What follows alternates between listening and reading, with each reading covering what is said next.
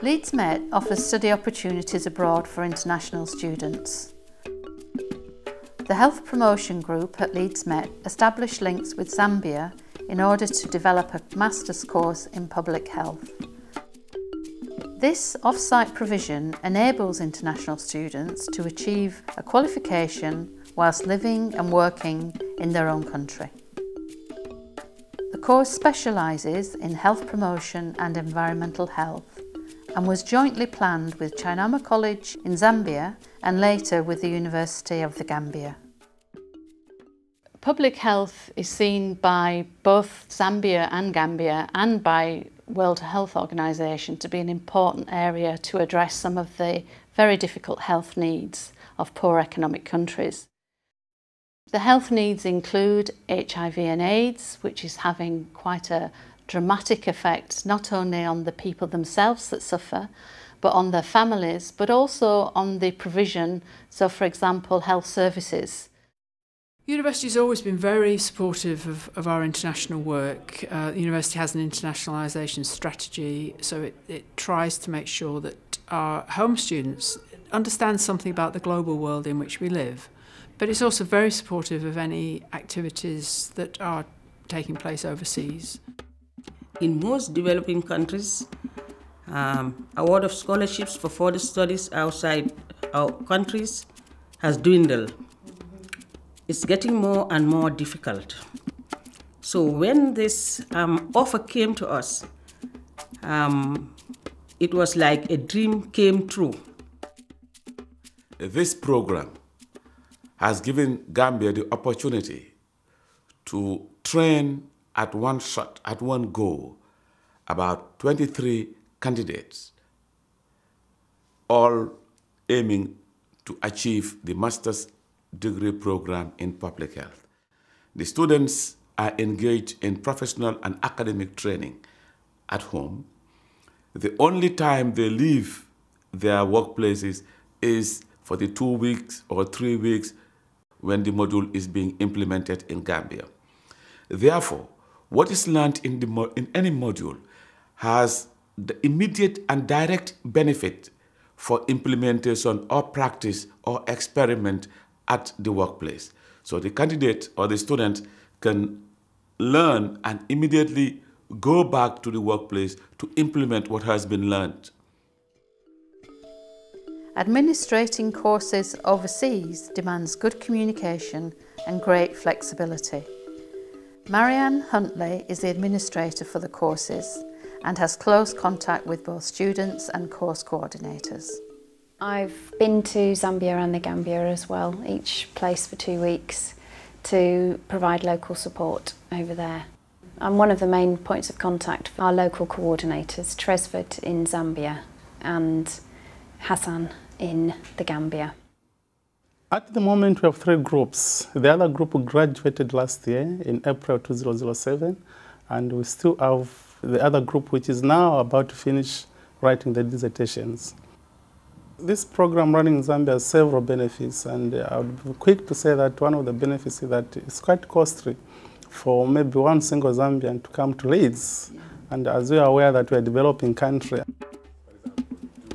Most students attending the course are experienced health professionals, but are looking to further their academic training by pursuing this master's degree. I began as a health inspector. I rose through the ranks to be an EPI officer. Again, rose through the ranks up to head of an RHT before moving to the Ministry of Health as the planner for the health department. So that's where I'm coming from. So I know health and its importance. However, I was unfortunate not to have the opportunity to go on training for masters, because masters give you that critical mind, critical thinking, and critical way of looking at things. We were lucky enough to get some funding just for this cohort to come to the UK, because the Commonwealth felt it was very important for students to get some experience of being a scholar actually at a university. This enabled 23 Gambian students to complete the research module at Leeds Met. They arrived for 2 weeks in July 2009. For those of you who don't know me, I'm Richard Hogston and I'm Dean of the Faculty of Health here at Leeds Met. And it's an absolute privilege to welcome students from our Gambian MSc here this evening and friends and colleagues and partners. This provided an opportunity for the students to use the facilities of the university, attend lectures and give presentations regarding their proposed master's dissertations. What counts as evidence? We're here this morning to look at some of the students' proposals for their dissertations. Dissertation is a very important part of the master's degree that they're all studying. And so this is a poster presentation that the students have done for us as tutors and lecturers to have a first look at the areas they're interested in researching, maybe give some advice, maybe look at issues around what methods they're deciding to use. And also an important part of this work is that students again are learning from each other. So as well as staff going round to look at the poster presentations, the students themselves are commenting on each other's. And there's a wealth of experience within the student group that we don't want to lose out on.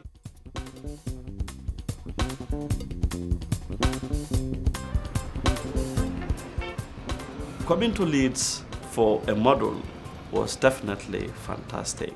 I think it was a brilliant idea. We do have challenges, definitely, to study at home, though it has the positive aspects, advantages that are very perfect. But in terms of internet access, in terms of access to literature, becomes some kind of constraint. So coming to Leeds academically is definitely perfect. We interact with lecturers, we are within a university setup. For some of us, this is our first time getting into a strict university setting. It's been great fun having them here. I've been able to do all sorts of things with them as a group, which again I think has helped them to bond as a group. And they've been to some of our houses and they've been exposed to a little bit of the life of Leeds. It's been a wonderful experience, really. We hosted a party at our house last week where we invited the students to experience a break from the intensive study. Come along, enjoy some African food, some music and generally spend some relaxing time with each other.